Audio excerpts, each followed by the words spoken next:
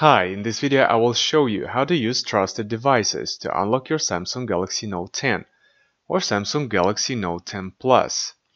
This feature allows you to automatically unlock your phone while it's connected to the device that you've added as a trusted one. If you want to add a new trusted device, swipe down from the top of the screen and go to Settings. Tap Lock Screen. Tap Smart Lock.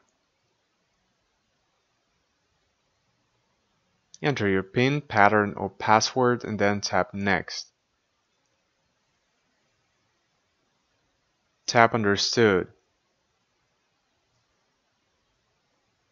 Tap Trusted Devices.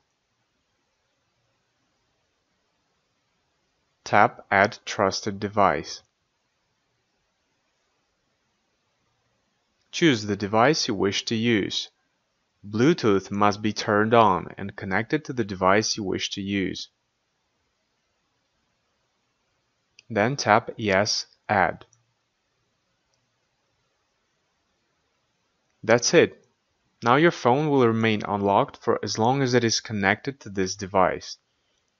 If you want to manually lock the phone, press the lock key. Press it again. Tap the lock icon.